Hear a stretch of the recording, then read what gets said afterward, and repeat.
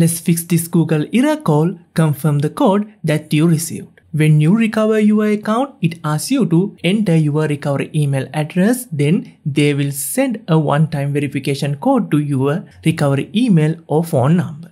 So you have to enter that code here.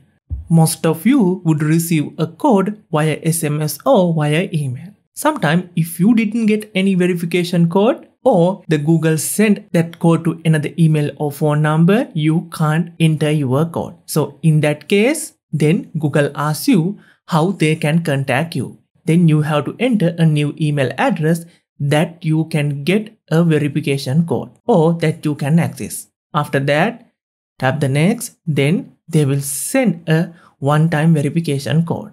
Here you can copy this code and enter it here. After that, this will be your new recovery email address. Then like this, you will receive a new login link or recovery link to your new recovery email address. Then you can log back into your account. So if you want to know how to make it, click the video title in the bottom left corner to watch the full tutorial.